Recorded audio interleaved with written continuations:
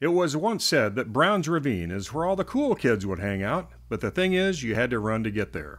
Cross country is an often lonely and foreboding sport. There are no cheerleaders, no stadiums packed with adoring fans or marching bands. The Cordova teams would typically train at Brown's Ravine, often in muddy, if not miserable conditions, on a plowed and hilly landscape laden with rocks and potholes, honing skills that, well, just didn't get too much attention. That is, until the fall of 1973.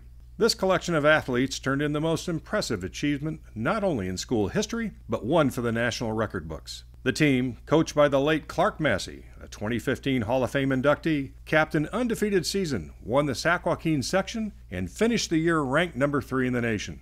So just how good were these guys? Let's take a look. Cordova pulled off a major victory at the October Pleasant Hill Invitational, defeating state powerhouse Merced, and along with it 50 Bay Area and regional powerhouses.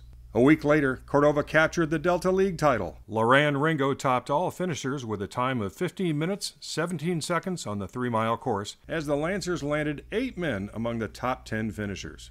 In so doing, the Lancer Harriers became the first team ever to capture the top 5 places in a single league title meet. And just to show it wasn't a fluke, they turned around and did it again at the Northern California Section Finals. On a windswept, stormy day, in a driving rain, on an alternate course behind Brown's Ravine. Only this time, the Fab Five finished within 1 minute of each other, a feat unheard of in the sport, and placed 3 runners in the top 10. So, who are they? The Fab Five of Delta League and NorCal fame were Loran Ringo, John Wyarty, Gary Sutherland, David Archuleta, and Mark Billington. So good were these runners that comparisons with the nation's top-ranked team at the time, Lee High School out of San Jose, soon percolated throughout the entire state. Cordova and Lee High would never meet, but the clever Massey engineered somewhat of an alternative the following spring during track season. Here's how it went down. Massey entered a familiar quartet in the 4-mile relay at the coveted Downey Games, which attracted the best track athletes in California. 3 of Cordova's 4 runners that day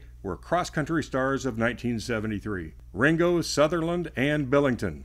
Joined by fleet-footed Marlon Smith, a transfer from Folsom High School, the relay team not only defeated runner-up Lee High, but their time of 17:59.8 is still ranked 7th on the all-time best list for that event. Speaking of Clark Massey, he was revered by his athletes and coached with great fire, passion, and honesty as he mentored and prepared ordinary boys to do extraordinary things. For many, Clark arrived in their lives at just the right time. Some came from broken homes or lacked direction. Others simply needed confidence.